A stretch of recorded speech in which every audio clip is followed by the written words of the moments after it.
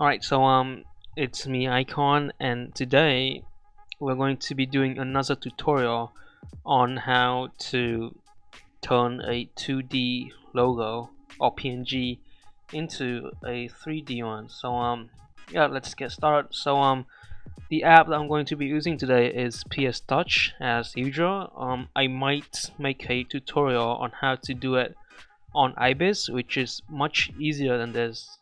Shadings and stuff, like add some shades and some shadows to the logo to make it look more realistic and stuff. But yeah, I will see about that.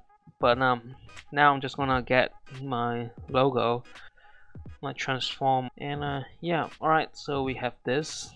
So now I'm gonna duplicate the size of the 3D layer. It depends on how much you want it. So I'm just gonna put a random number in it.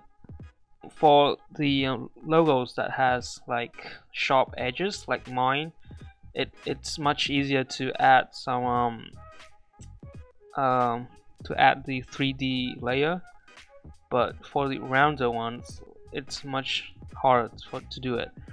But anyways, the tool that I'm going to be using is polygon selection tool. And if you want to have the pointer like me, you can go into the toolbar and tap on show pointer. So now we want to start off by highlighting this. So it's actually pretty simple. So you want to connect all the dots together, and so you want to connect this two, which they are the same place, and then fill in stroke. Color is going to be black. So yeah, it's pretty simple, and you just need to do the same with the other ones, which is this. So it's alright. So I'm not doing that really perfect because I'm running out of time. And then fill in stroke. So yeah, it's pretty simple. You just need to connect all the plays together so that you won't leave any gaps between it. So let me just I might do a video on how to add some shades and shadow to it. It's actually pretty simple, but I kind of have to set up a lot of things before I do it. So now let me finish up some of this. Alright, so there's only 2 spots left. So yeah, you just need to connect them, I guess the corners together. Yeah, the corners, and then you're done. It's just that simple. So let me connect this. Oops, I messed up. But yeah, it's not that hard. It doesn't take too much time either if your logo is just simple like this. But yeah, so we're done. So let me hide the upper layer a bit. So yeah, you can